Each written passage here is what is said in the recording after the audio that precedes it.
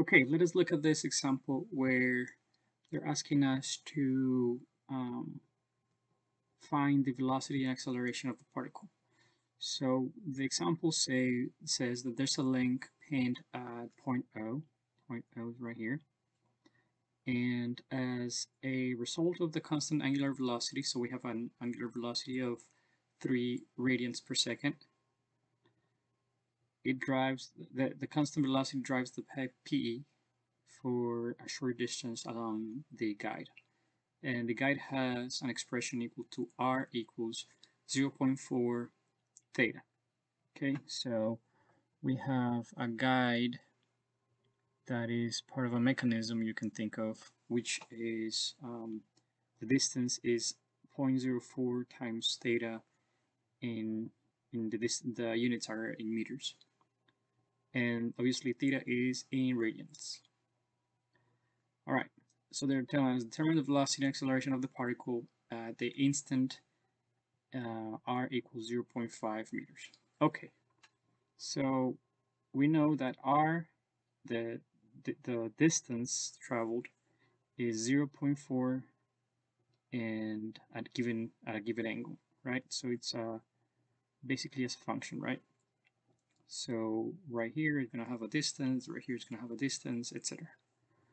And obviously, if we want to find the instantaneous velocity, we'll have to do the r dt, which is equal to r dot, and this is the same as if we say the r dt equals to r d of the function theta dt, then this is the same as 0.4 d theta dt. Okay, so r dot is equal to 0.4 theta dot. All right, same way, the second derivative of r with respect to t is equal to the second derivative of the angle with respect to t. So r dot dot equals 0.4 theta dot dot. Okay, so this is one part of it. This is with respect to the distance. All right, they're also telling us that there's an angular velocity of 3 radians per second. So this is already a derivative. This is already the theta dt. Okay, so if we want to find the acceleration, we just have to say the second derivative of that is 0 because the theta with d equals 3. So it's a constant. The second derivative of a constant is, or the derivative of a constant is 0. Okay, so this is the second part. So they're asking us determine the instant, determine the velocity and the acceleration at instant r equals 0.5. So the distance when r equals 0.5, wherever that might be here, is where we need to find everything. So if we go ahead and find, well, if we put our expressions together, say r equals 0.4 times theta, but we know that this is known is 0.5, then theta equals 0.5 divided by 0.4. Okay, so if you do that computation, it will tell you that this is 1.25 radians. And if you want to find the derivative of r with respect to time, then you go ahead and start here, which we already did, 0.4 times the change in angle with respect to time. But luckily, they already gave us that expression. So this is one answer that we're going to use in a minute here. So r dot is equal to 0.4 times theta dot, and theta dot is the angular velocity, 3 radians per second. So this is 0.4 times 3, and this is 1.2 meters per second. Okay, because radians, because radians is not going to be affecting the units, and the radius is in meters. And obviously we have the t for time. So r dot is radians per second. And r dot is the same as the velocity in the radial direction, right? All right, so we actually just found out what's the velocity. If we want to find out the acceleration, what we have to do is we say, okay, the acceleration is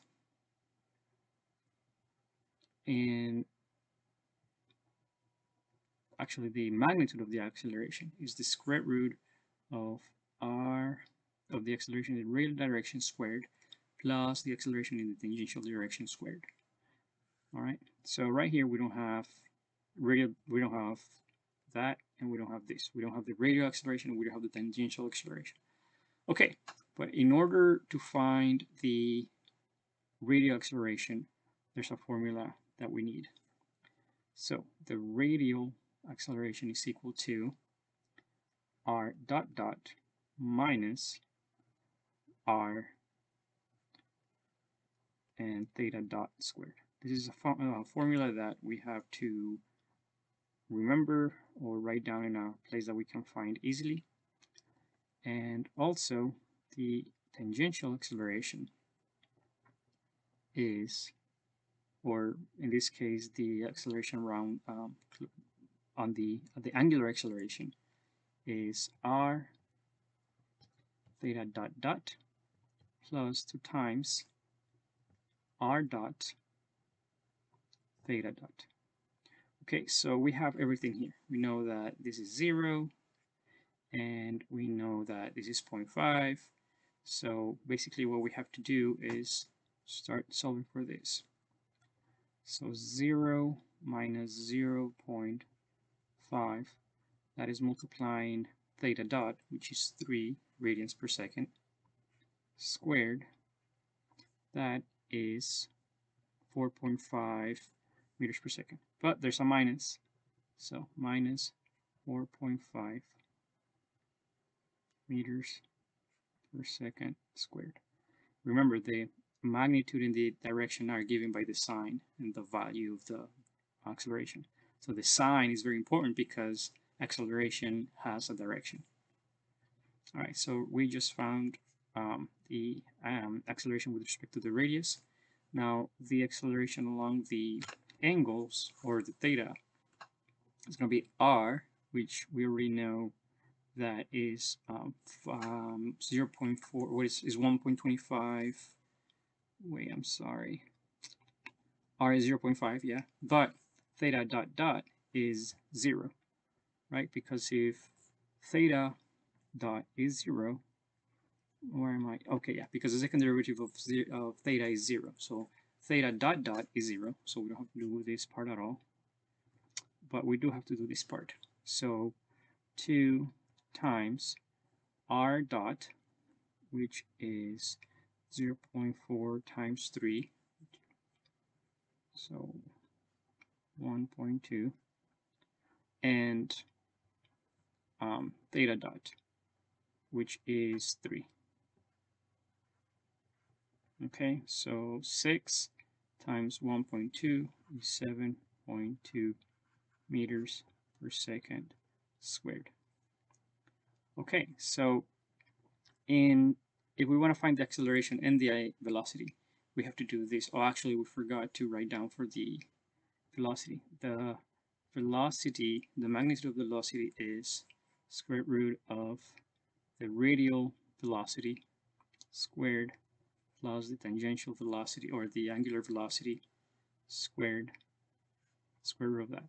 So here we only have the radial velocity.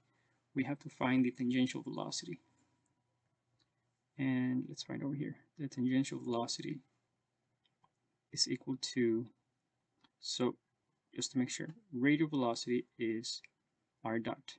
tangential velocity is the distance times theta dot.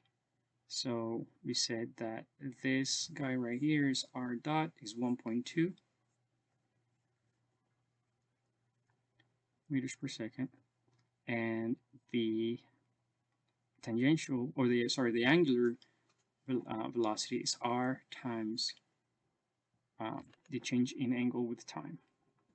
So this is basically 0.5 times 3, which is 1.5 meters per second. Okay, so this is the square root of 1.2 squared plus 1.5 squared, square root of that. And the acceleration is going to be negative 4.5 squared plus 7.2 squared, and whatever this is. So let's use a calculator. We're gonna do 1.2 times 1.2 plus 1.5 times 1.5 equals 3.69. So the magnitude, the velocity is square root of 3.69. And the magnitude of the acceleration is 4.5 times 4.5, because it's 4.5 squared, plus 7.2 times 7.2.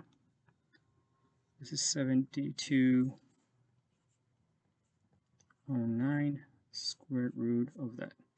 All right, so you just basically have to find out what is the square root of that, and we are ready to go. So it's 8.49 meters per second squared. So this is the magnitude of the acceleration, but you need to know what is your radial and your angular accelerations.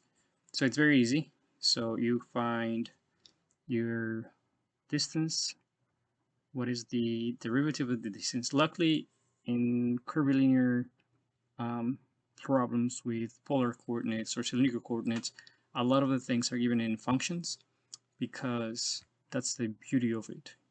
You can specify different things parametrically, meaning you can identify the exact location of things with respect to time and distance. So go ahead and follow this process where you find your distance, the change in distance with time, the change in velocity with time is your acceleration, then you're changing angle with time, and the acceleration term for that angular change. And then you simply compute these four expressions, and that's how you find your magnitude for velocity and acceleration.